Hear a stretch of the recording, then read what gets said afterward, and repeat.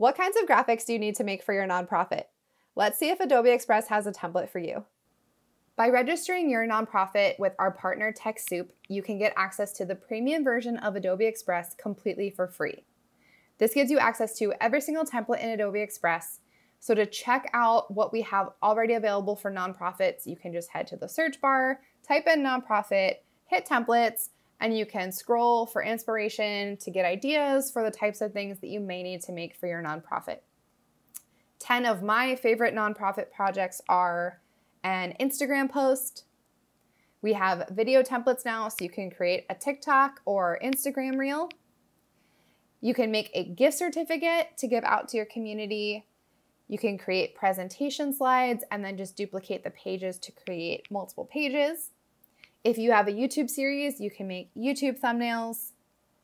You can also create infographics in a bunch of different ratios and sizes for whatever platform you need. You can create flyers, digital flyers for all types of information and projects. You can make covers for your Instagram stories or reels to make your page look nice and cohesive. You can make a thank you post or card to share gratitude with your community or your volunteers or your staff or team.